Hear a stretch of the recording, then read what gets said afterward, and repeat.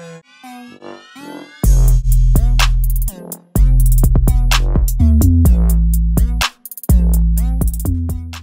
this video, I'm going to be talking about how to solve a ballistic pendulum problem. You would first start by using conservation of momentum, and then follow that for the second part using the conservation of energy.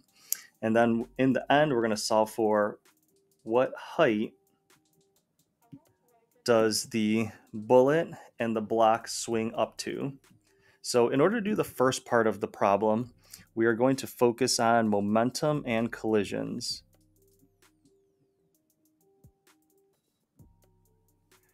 So what we're seeing here is an inelastic collision where a bullet is going to strike a block. It's going to combine masses with this block, and they're both going to swing up together to a certain final height. So based on the conservation of momentum, the total momentum before the collision, we'll call that PT, and then we'll write before,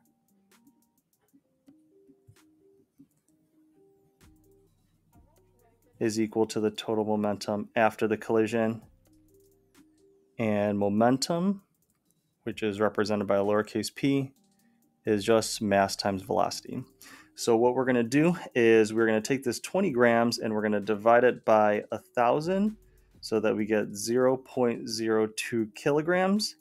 And we're ready to go because we have all of our initial values. We have the M and V for the bullet, and we have the M and no V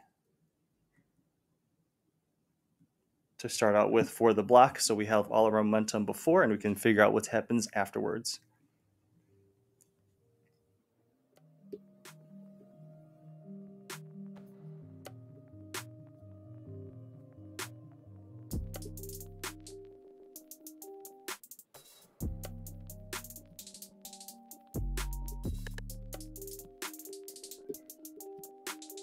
Avant, tu voyais que de la merde. Maintenant, au moins, tu vois plus rien.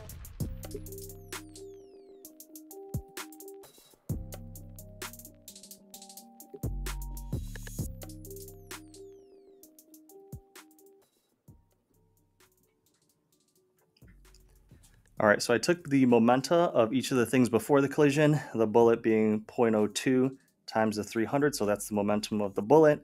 And we know this 3 kilogram block is at rest, so plus a momentum of 0. So in total, it comes out to 6 kilogram meters per second. And that equals, and what I did is I combined the mass of the bullet and the block, which turned out to be 3.02 times one final VF because they're traveling together. So now you can treat them like one large mass. So on the right side, I have M times V with my unknown V, which I called VF, divided both sides by the 3.02 and ended up with a velocity of 1.99 meters per second. So now that I finished that part of the problem, everything on the left side where they have the initial conditions of the bullet and then the bullet striking the block and then moving together afterwards, that kicks off the second part of the problem where you just focus on energy. So now from this point on, we have the object moving this way at 1.99 meters per second. And it's at its lowest point in the problem, so we know that it has quite a bit of kinetic energy because it has a velocity here. So if we're taking a look at the total amount of energy initially, assuming that there's no energy lost within the problem, that's going to equal the total energy at the end. So at the very bottom, at its lowest point, we can consider that no potential energy, but we have some kinetic energy. And then afterwards, as it rises up, and we could just call that KE or K, and as it rises up, it increases a little bit of height. And if it's reaching its maximum height, it only has potential energy because it would momentarily hit a velocity of 0. So basically, whatever kinetic energy we have in the bottom gets all transferred into potential energy because we have our maximum amount of KE at the bottom and then we have 0. Therefore, it has to be transferred into another form. So we have our formula for KE, which is 1/2 mass times velocity squared, and that equals mgh mass times, I'll just put in the 9.8 right away, mgh, and then the h is that final value that we're looking for. Turns out that the masses are just going to drop out anyways, so let me go ahead and plug in my values and solve for my height.